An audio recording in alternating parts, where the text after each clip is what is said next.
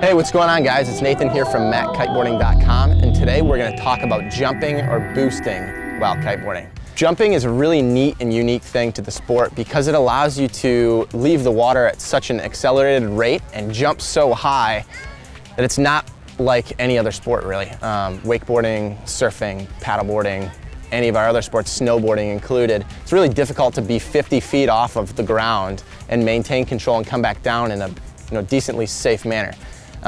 Basically what you're going to be doing at this point is you should be riding in both directions very comfortably, upwind, and you should start working on riding a little bit powered up.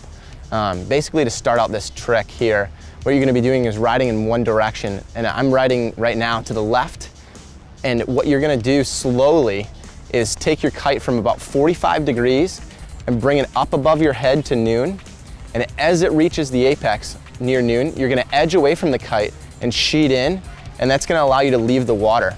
You shouldn't be jumping with your legs at all. You should feel the pull of your kite. And this is where it's going to really help to be a bit powered up on your kite. The more dramatic that you move the kite across the window, the more powered up you are, and the harder you edge away from the kite, that's really going to allow you to go as high as possible. And the neat thing is you can reach heights of up to 50 feet nowadays, but you can control it very well.